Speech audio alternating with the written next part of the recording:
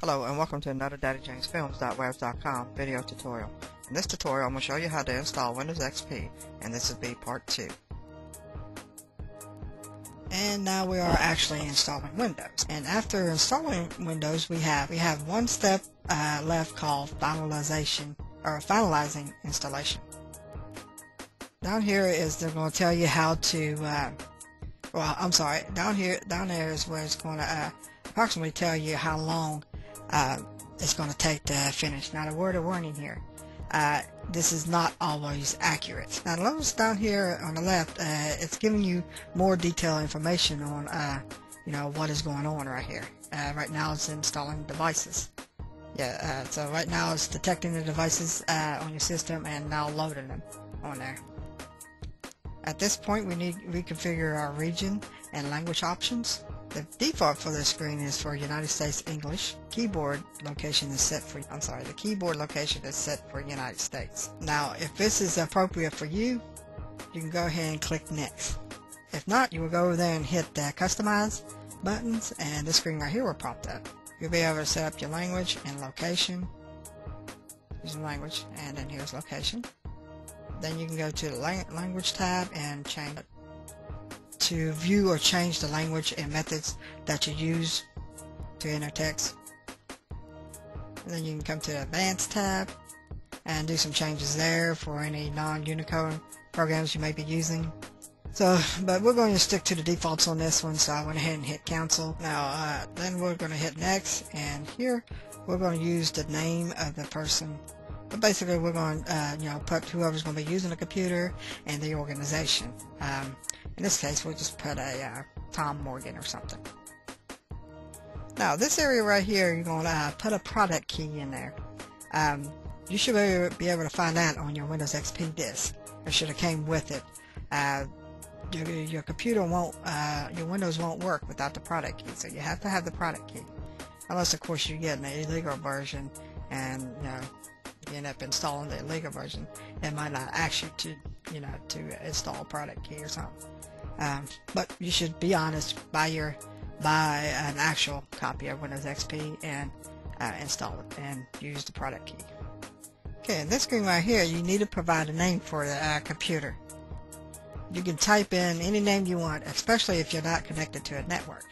Now, however, if the system is connected to a network, you must pick a name that is unique. This will be the NetBIOS name for the computer, and you can't have two on the same network segments that has exactly the same two names. So I just went ahead and named this one widgets. And then the next thing you want to do is go ahead and enter a password and then put it and confirm a password with it. And then we will select next. Now we will need to configure the date and time settings. Up here we will specify the date and time. Now this field up here will check your BIOS clock, and if your BIOS clock is correct, you don't need to do any changes. If not, you will change it right here. Now you'll also need to change your time zone. Now if you're at a different time zone than what it specifies in the time zone section, then you will need to pick a new time zone.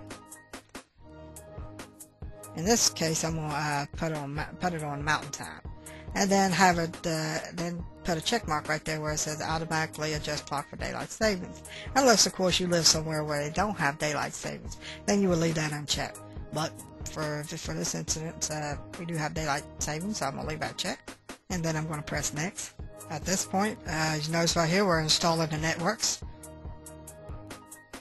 In a few minutes it's going to ask us to provide some parameters for our network connections.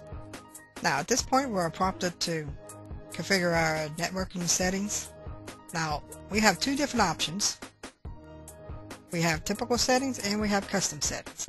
If your computer is not connected to a network, then you will not see this. I am connected to a network, so therefore I got this window up right here. Now right here I got two options. I got the typical settings and I have the custom settings.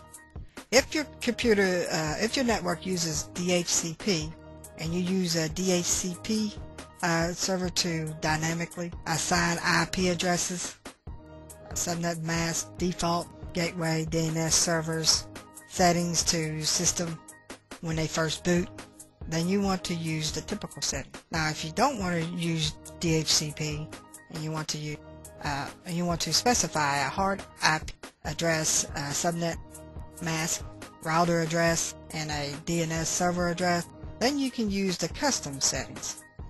But we're in a network that uses DHCP, so we're going to use the typical setting. Now you need to specify the domain or workgroup that the computer is going to be a member of. Now, you have two different options. If you are installing this computer on a network that does not have a domain controller, then you need to use this option right here and specify the name of the workgroup you want to use. Now, we can specify something as my workgroup. If, on the other hand, there already is a domainer on your workgroup, then you can use the other one, which is right here. And you want to make this computer a member of that domain. Select this option right here, then enter in the name of the domain right here. What we're doing right here, we do not have a domain controller, so we're just going to have it on my work group, and then we're going to click next.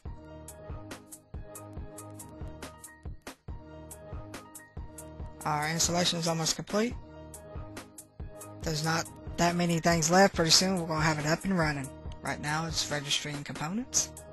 Now it's saving the settings, and it's almost ready to reboot the computer, and here we go. Windows XP has been installed. There you go. At this point, we can log in as the administrator with the password that you put in during the installation. Now, there's a couple of things that you need to do when you first start up your Windows system. As you can see, right here, you see that it's asking you to install a antivirus. It says the antivirus software might not be installed. So what you need to do as the very first thing is to install a antivirus. And then after you do that, you're going to want to go ahead and do your updates. You'll need to go to Microsoft.com, or you can click on Start and then go to Install Updates. If you want a free one, there's one called Threatfire. You can try that. AVG, Avast. Those are just a couple of free ones that you can try. You can also try Komodo. They got an okay antivirus. There's plenty of them out there that you don't have to pay for. But first thing you do, you get your antivirus, and then the second thing you want to do, you want to go ahead and install all the updates for Windows. Some of the reasons why you would either install XP or reinstall XP is to, if you're having problems with the computer, just not wanting to work, you just want to do a clean install, this is how you would do it. Or you're just now getting a brand new machine, or say you have like a Windows 2000 machine or something like that, you want to upgrade to XP. This is how you do it. Just do a clean install. Well, that's it for this tutorial. If you have any questions or comments, please feel free to leave them. If you like my videos and you want to support them, you can do so by subscribing or donating. If you want to subscribe and you're watching my video, you can click right here to subscribe. If you want to donate, click on the more info section and click on the first link. If you're on my YouTube channel, you can click right here at the first link right there. And click right here if you want to subscribe. If you're not on YouTube and you want to donate, you can go to daddyjamesfilms.webs.com and then click on the links button. It'll take you to my links page. And on this page is a bunch of other links to other softwares that you can try. But you can go right here where it says please donate, and it'll take you to my donate page. And you can click right here to donate. Hope you enjoyed my tutorial, and have a nice day.